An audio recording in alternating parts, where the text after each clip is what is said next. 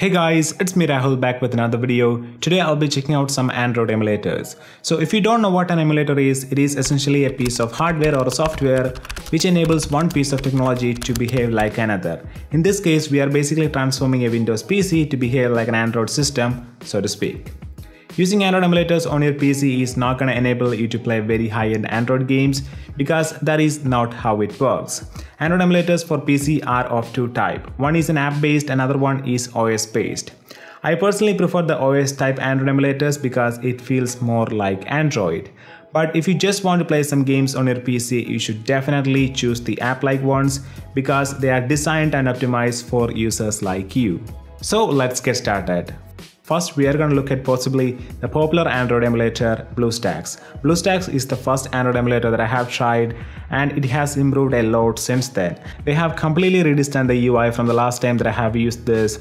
You can easily install any Android app onto BlueStacks by just opening the APK file with BlueStacks.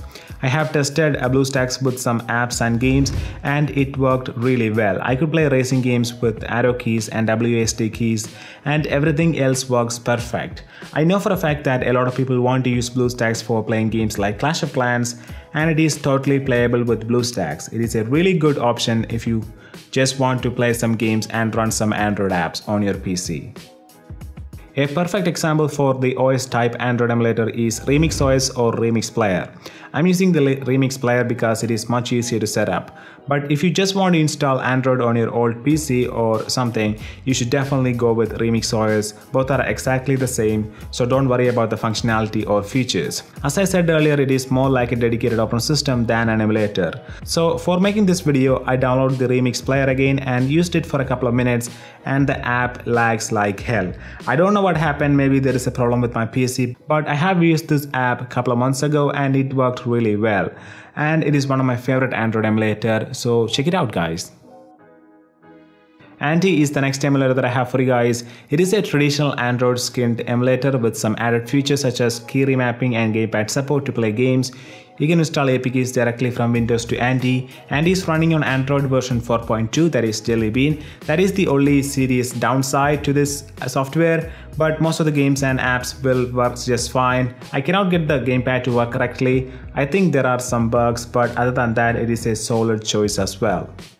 Next emulator on the list is Nox Player. I haven't actually used this one before making this video and I have to say I'm impressed by it. I think Nox Player is not that popular, but it is one of the best emulators for playing Android games on your PC. All the usual features are there in this emulator too, like side-loading APKs, macro, key remapping, two-finger control, screen capture, controller support, etc. The UI is very smooth as well.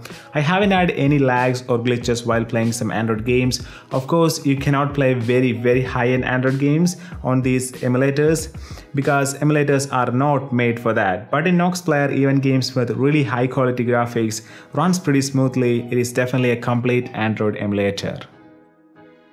So we are on to the last one, Phoenix OS. This one is a dedicated Android OS for your PC. You cannot run Phoenix OS inside Windows without using some virtualization softwares.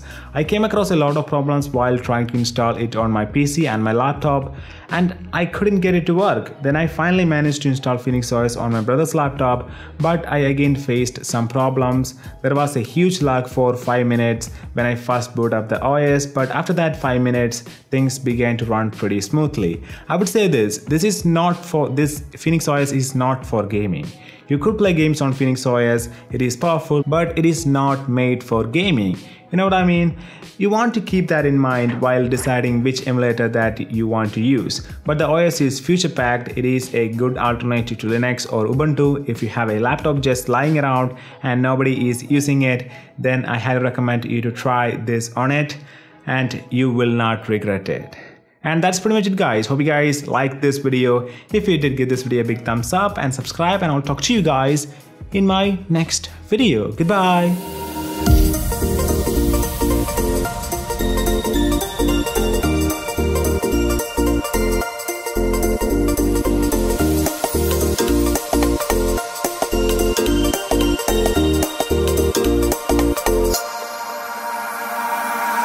Could swear it's been 700 degrees in here since you came in.